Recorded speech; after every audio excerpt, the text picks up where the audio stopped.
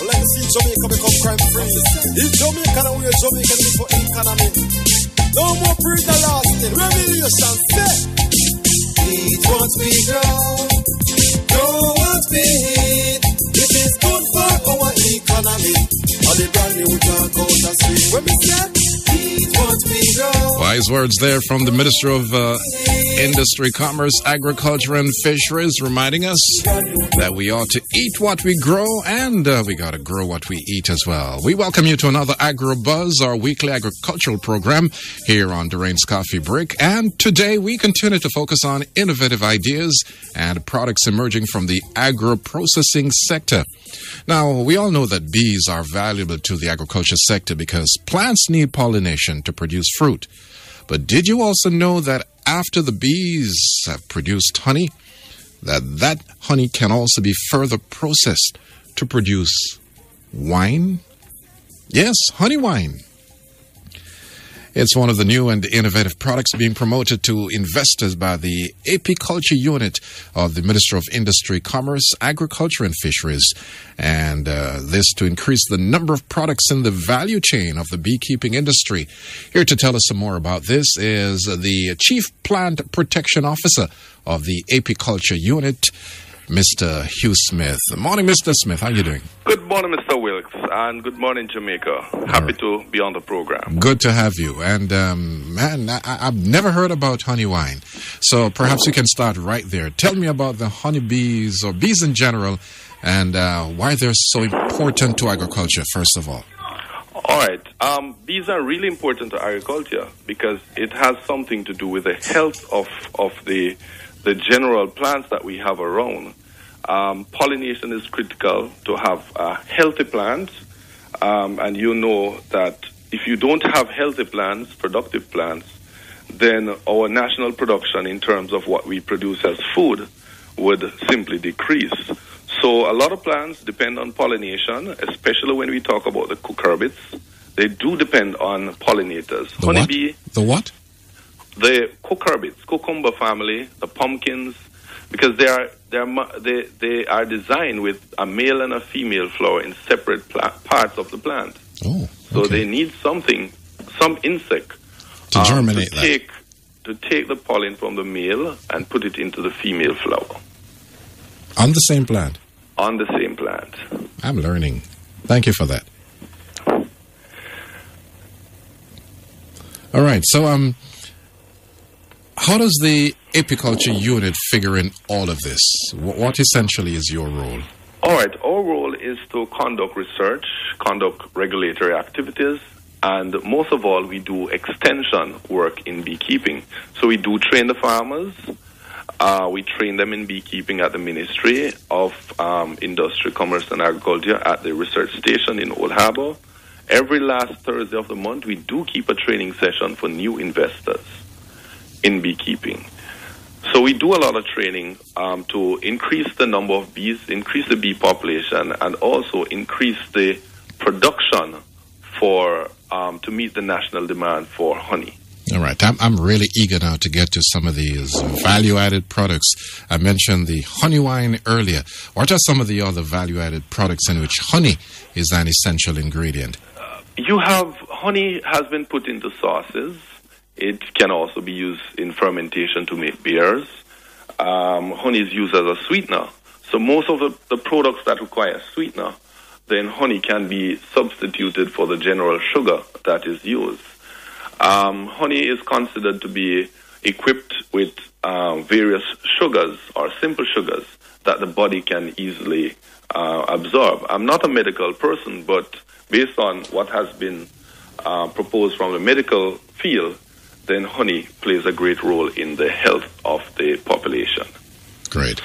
And now we hear about honey wine. All right. Honey wine is being promoted by the Apiculture unit because there are many wines on the market.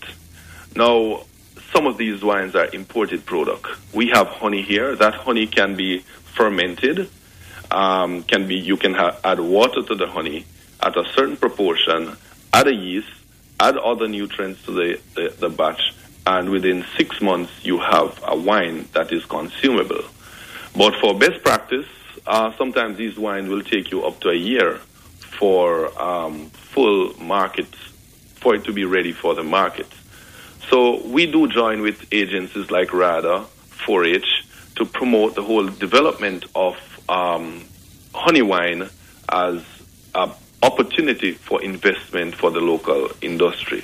If we use some of our honey in wine production, it increases the demand for the honey and also gives us an opportunity to increase the production to meet that increase in demand.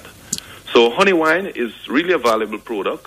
It's not difficult to make, but you have to have the necessary food practices that will make sure that the consumer is protected, so you have a safe food for our consumer. So this is really what we are promoting.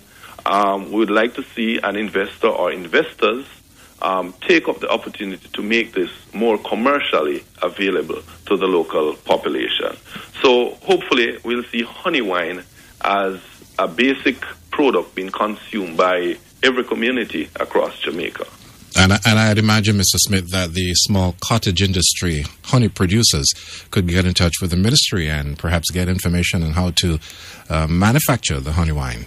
Well, we would provide them with basic information on the wine production. However, you have other agencies that are quite equipped to do training in terms of wine production.